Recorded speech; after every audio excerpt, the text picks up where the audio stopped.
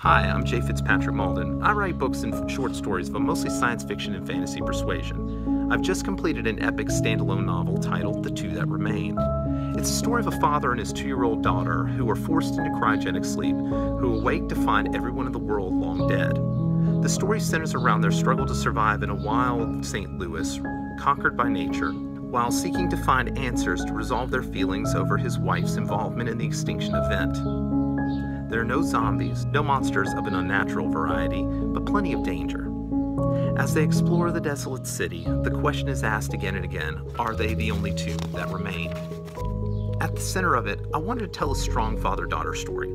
This is something that spoke to me one day while taking my daughter for a ride in a wagon. What a terrifying notion, to be left without your significant other or anyone else. What sort of world would my daughter grow up in if I died?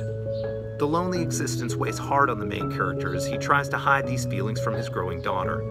She knows no different about the world except that something isn't right.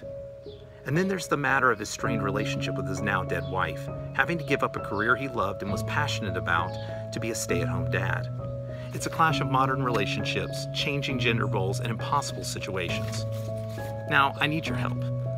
Though the book has gotten fantastic feedback from early readers, it needs a solid polish before being published. For this, I've enlisted the editing skills of the talented writer Julie Hutchings. Talent, however, comes at a price, and I need some help to raise money to cover that. For everyone who donates, you're going to get a copy of the book. That's for sure, the ebook copy. But if you donate $50 or more, you're going to get a paperback copy signed by me.